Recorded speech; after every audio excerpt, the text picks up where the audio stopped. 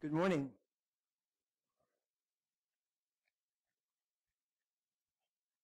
This is a continuation of a series of talks, presentations about Unitarians, that we would get to know our history and the great people in it more. It's exciting for me. I've loved Margaret Fuller since I became aware of her. And on my door I have a quote from her, which I understand better now, having done some more research than I had previously done. The quote, "Male and female represent the two sides of the great radical dualism. But in fact, they are perpetually passing into one another. Fluid hardens to solid. Solid rushes to fluid. There is no wholly masculine man, no purely feminine woman." Margaret Fuller lived 200 years ago. She had a short life. And when I reflect upon what I consider her martyrdom, I feel sadness that such a brilliant, vibrant, giving, loving, courageous person would suffer so many indignities for no reason other than that she was born in a woman's body. The body of a woman made her an object of ridicule, contempt, and fear among so many of her contemporaries. Not only men who were misogynistic, but women who were programmed to believe that women had a place and it wasn't at the forefront of anything, but always as a subservient follower, an agreeable accommodator, and never as a bold, courageous leader with vision and foresight and power and righteous indignation and the ability to wield that power for the common good. Margaret was endowed with that fully, and so she suffered a kind of martyrdom. And I supposed that when I was doing my research, I would discover that the shipwreck that took her life and the life of her husband and her 2-year-old son was actually an occasion of martyrdom. And although there isn't compelling evidence to say that it wasn't just a foible of fate, if you will, I still hold intuitively and to my heart that she was a martyr. We'll get to that even that shipwreck was evidence of her martyrdom. One of the things that I learned in the research is that when she was in Italy as an expatriate of America, where she found misogyny and hatred of women intellectuals and women of power too intolerable to bear, she lived in such poverty that she felt compelled to leave her beloved Italy, where she had met the man of her life, the father of her child, to come back to America because she hoped in America to publish a book that would restore them to some kind of reasonable financial ability. And she had a wealthy uncle who refused to give her anything but a tiny pittance of an endowment at the time of his death. And that in punishment for her outspoken talks against the suppression of women, against the enslavement of Africans, against the genocide against Native Americans, and her complaints about intellectuality that was effete in the face of injustice. If she had been given generously by her uncle, she may not have got on that ship. Had she had reception in the land of her birth as a brilliant leader, which indeed she was, she may not have gone to Italy. So all these mays and may nots, we could perplex ourselves. I will rather look at the life and share with you some of the ideas that I think are most important.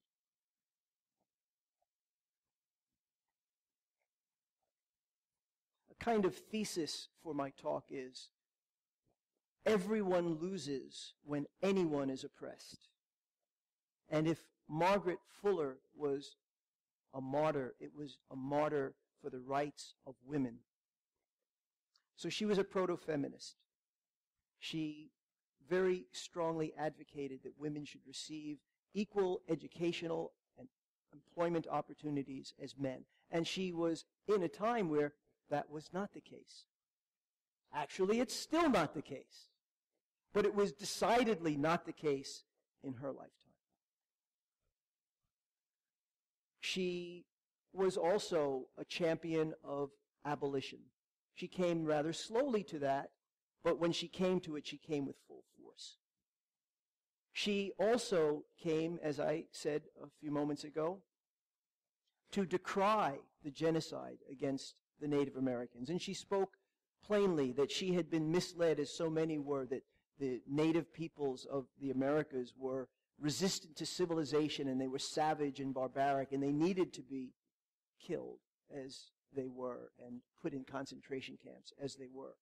But she said, it's a lie. I've been to the West and these are wonderful people and what we have done is a blemish on our high ideals and our democracy. She was not well loved for saying these things.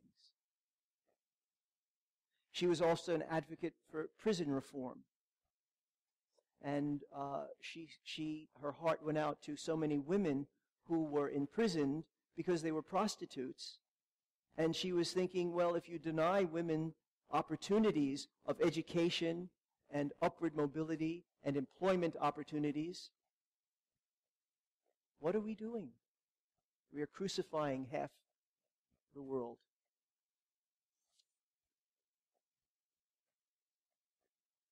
So I got a lot of books on Fuller, but the one that I used most is The Woman and the Myth by Chavigny. I may be mispronouncing her name. It's a French name. It's considered by many to be the authoritative work. It's almost 50 years old. But it's a great book, and the author divided into several sections the life of Fuller.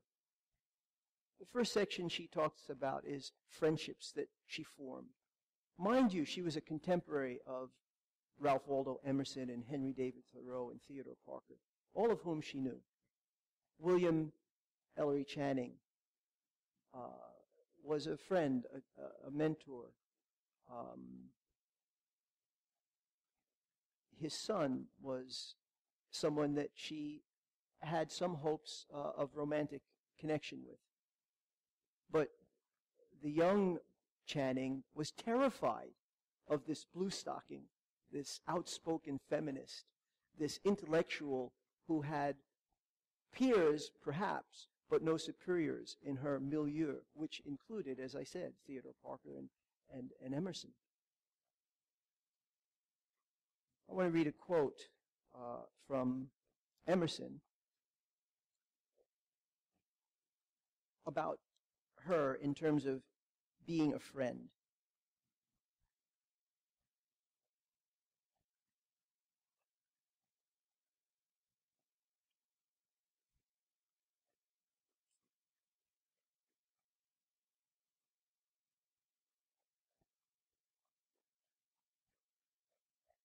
It is said that Margaret made a disagreeable first impression on most persons, including those who became afterwards her best friends, to such an extreme that they did not wish to be in the same room with her.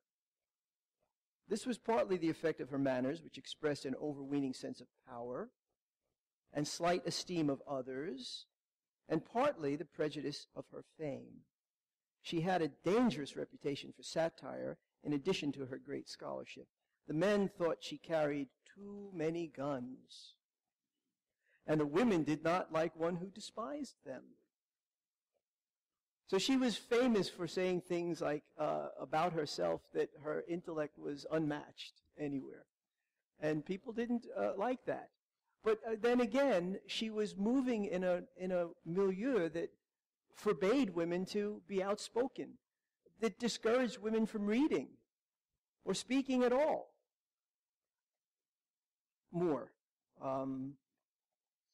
After establishing that she was a very difficult person to like, a little bit later in his description of Margaret Fuller as a friend, her arrival was a holiday, and so was her abode. She stayed a few days, often a week, more seldom a month, and all tasks that could be suspended were put aside to catch the favorable hour in walking, riding, or boating, to talk with this joyful guest who brought wit, anecdotes, love stories, tragedies, oracles with her, and with her broad web of relations to so many fine friends, seemed like the queen of some parliament of love, who carried the key to all confidences and to whom every question had been finally referred. So he had a very high estimate of this person. To be in her company was a holiday. Everything that could be put aside was put aside to be with this incredibly brilliant, powerful, charismatic, and influential woman.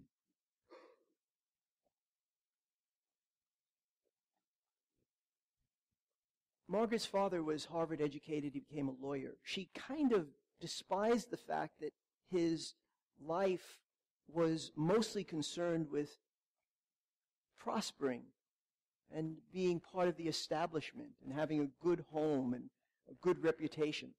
She wanted something greater, something that would change the world. She thought was a worthy way to dedicate your powers and your abilities. And she saw in her father a kind of bourgeois resignation to an unimportant role.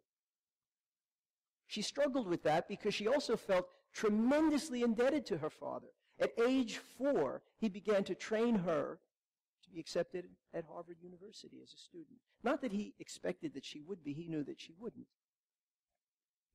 She was barred, as other women were barred, from attending Harvard as a student, but he trained her in the classics from age 4. And at age 6, she remembers that he would keep her up way past her bedtime, drilling her and testing her.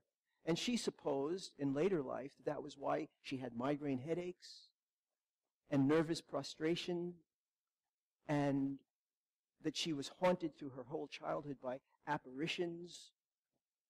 Unable to sleep, she became somnambulistic. She walked in her sleep. Sleep was a stranger to her for long periods in her life. Her health was never good. But her proficiency in Greek, in Latin, in German, in French, she translated Goethe. She wrote an important book on Goethe. She taught French and German to people who would later study those things at Harvard. She sent her brothers to school at Harvard with her earnings as a teacher. Her father died suddenly and unexpectedly at a time when she was just about to launch a literary career, and instead she took up the running of the household. Her mother was a very retiring woman. And it's interesting, when you read about Margaret Fuller, she felt about herself, and that quote that I opened up with is really revealing. She felt that she was both man and woman. She ascribed intellectuality to her masculine side, and intuitiveness and tenderness to her feminine side. But these forces in her were in a tumult. She wished to ascend into a world where you had to be a man to ascend. But she didn't admire men who had ascended there but were devoid of compassion and tenderness and feeling. And so she had this great struggle. And I think that's one of the reasons why she was such a difficult person to befriend. In fact, when I was studying her life, I thought she was very Promethean in her function in society. Prometheus, who stole fire to give it to the humans who were naked and without implements to do anything in their environment to better themselves. Prometheus stole from the gods the gift of fire, and he gave it in opposition, in defiance to the gods, and consequently was cursed that he was bound and his liver was eaten by the eagle who would come every day, and the liver was restored. And the liver represented the emotions. And Margaret's emotions were plagued all the time by this struggle. Who am I? How do I fit into this world? Again, it supports my contention that she was a martyr, because there was no room for a Margaret Fuller in New England. She was even discountenanced by people who were originally her friends because she was outspoken, she was forthright, she was critical, and they just thought, how can this woman be? And they mounted campaigns against her that really must have hurt tremendously.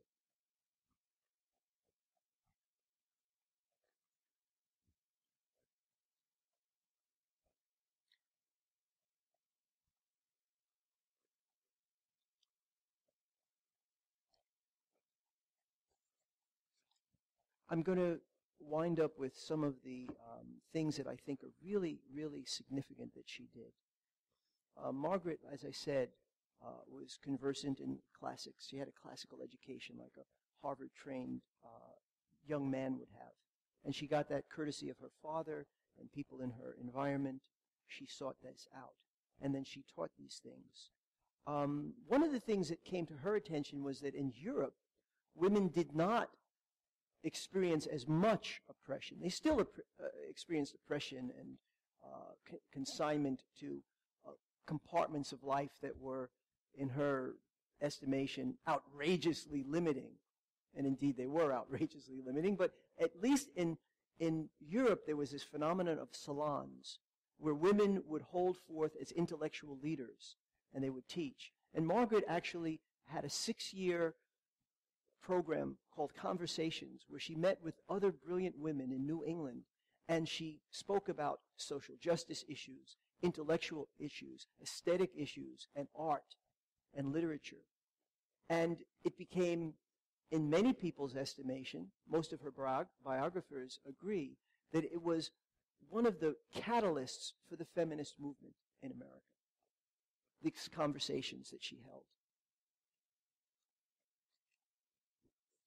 These began in 1839, so she was almost 30, and went on for 6 years. She was the first woman allowed as a member of the major male intellectual society, the Transcendentalists. She was critical of the Transcendentalists. She detected a kind of solipsism in the transcendental idea that, so much concern with the self and self-expression and introspection. She said, that's great, but it has to be balanced by activity to make the world a better world, social reform.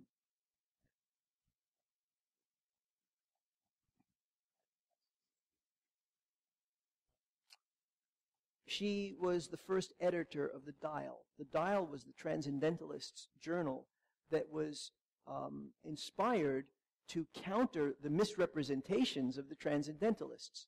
And Emerson selected her to be the first editor. She proved to be a very capable and worthy editor. One of her articles was called The Great Lawsuit, Man versus Men and Women versus Women. And it was the precursor of her book, Woman in the 19th Century. Woman in the 19th Century was, in many persons' minds, the equivalent of Mary Wollstonecraft's A Vindication of the Rights of Women, which had been written previously. And it's not clear whether or not Margaret Fuller had read Mary Wollstonecraft or was aware of her book, but her book was as important in terms of the American landscape of thought. It was an expansion of this article, The Great Lawsuit, Man versus Men and Woman versus Women, and she describes that idea that's the thesis of this talk that I'm giving, that when you oppress women, men are oppressed. When you oppress Africans, then the oppressors, be they Europeans or whomever, are oppressed. That you cannot harm another without harming yourself. And a society that countenances injustice is a society where no one is safe and no one is dealt with justly.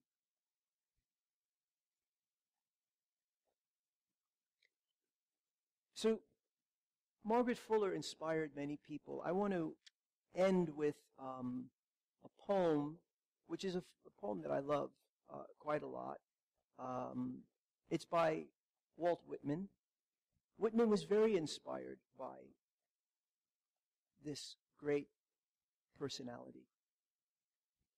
And when he describes in this poem from Leaves of Grass, "A Woman Waits for Me," I think he is describing Margaret Fuller. He's describing the persons who inhabit the space that she held open so that human advancement could come to the stage where it has come now and to go where it must go, which is a time when we look at each other as spirits having a human experience. Not as men and women, like some distinction that like there's a superior and an inferior and there's these relations, this power brokering between these opposites. Whitman, "A woman waits for me. She contains all. Nothing is lacking. Yet all were lacking if sex were lacking, or if the moisture of the right man were lacking. Sex contains all bodies, souls, meanings, proofs, purities, delicacies, results, promulgations, songs, commands, health, pride, the maternal mystery, the seminal milk, all hopes, benefactions, bestowals, all the passions, loves, beauties, the lights of the earth, all the governments, judges, gods, followed persons of the earth. These are contained in sex as parts of itself and justifications of itself. Without shame, the man I like knows and avows the deliciousness of his sex. Without shame, the woman I like knows and avows hers. Now, I will dismiss myself from impassive women. I will go stay with her who waits for me, and with those women that are warm-blooded, sufficient for me. I see that they understand me and do not deny me. I see that they are worthy of me. I will be the robust husband of those women. They are not one jot less than I am.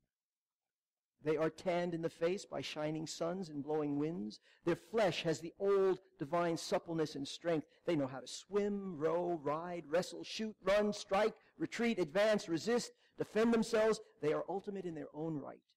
They are calm, clear, well possessed of themselves. I draw you close to me, you women. I cannot let you go. I would do you good. I am for you, and you are for me. Not only for your own sake, but for other sakes, enveloped in you, sleep greater heroes and bards. Now, I want to wind up with this death scene. It haunted me when I thought about studying Margaret Fuller. Her 2-year-old son, her husband, 10 years her junior, a marquis of Italy, who was disinherited by his aristocratic family for supporting the struggle for freedom in Rome, a campaign that failed. He was a soldier in that army. She was a nurse at the hospital helping the people who were struggling, that Italy would have a national identity. And they had a child together, and for 2 years that child lived with them in Italy, first very secretly, and then later they were more open about it. The child survived a dangerous childhood illness, almost died. So they became more open. They had married secretly, it seems. Nobody's really quite sure. But like Whitman was alluding to, she didn't care so much for social conventions. She recognized the love of her life, and she seized it. In any case, they got on this ship to come to where she hoped they would gain some financial ability. They were living in penury. They were dirt poor. And then, 50 yards from the shore of Fire Island, New York, where she hoped to be published, the ship hit a sandbar, and it took hours and hours for it to sink. But she, her husband, and baby were the last people on board the ship. Exactly why that is, I don't know. Perhaps someone can tell. People came to get the valuables from the ship, but they never attempted to help this couple. It's so sad to think about this. In the very year of her death, one of the things that Fuller wrote was, quote, "I am absurdly fearful, and various omens have combined to give me a dark feeling. It seems to me that my future upon this earth will soon close. I have a vague expectation of some crisis, I know not what," end quote. And just days after writing these words, she boarded the ship, the Elizabeth, for the 5-week return voyage to the United States. This is very sad. Again, had she been supported through her life, had she been encouraged, had she been given financial endowment for the great, important work of spreading feminism, equality and justice for women, equality and justice for Africans, recognition of Native Americans, had she been supported, her fate would have been different, certainly. I am a little bit assuaged in my grief by these last words that I want to read. These are words of Margaret Fuller. She's talking about her identity as a spiritual being having a human experience. "I remember how, a little child, I had stopped myself one day on the stairs and asked, 'How came I here? How is it that I seem to be this Margaret Fuller? What does it mean? What shall I do about it?'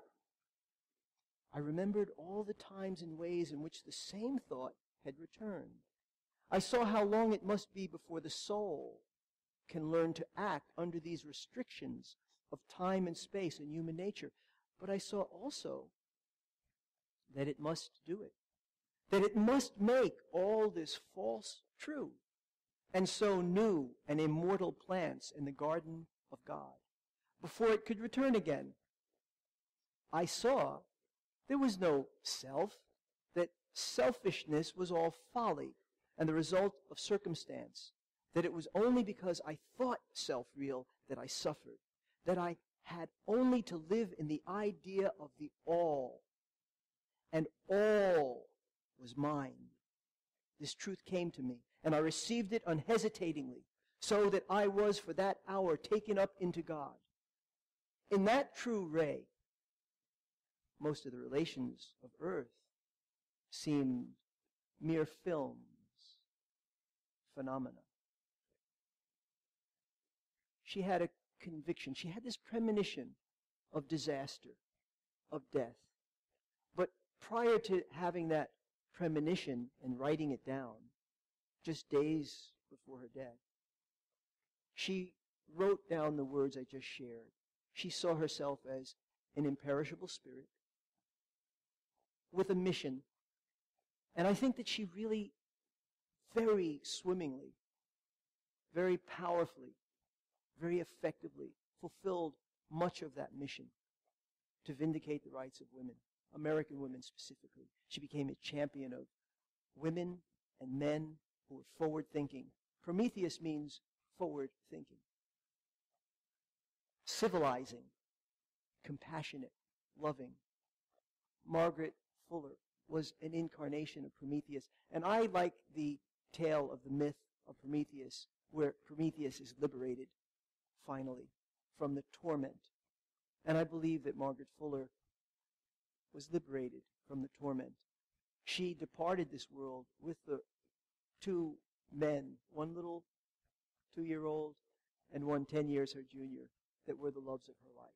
And that is my fervent hope, that indeed she was liberated from the torment of Prometheus, and that she could look back before going on to her next work with satisfaction. I have given fire to womankind to light this dark world, that women and men can be equal, equally divine, equally radiant beings on this planet Earth. Thank you very much.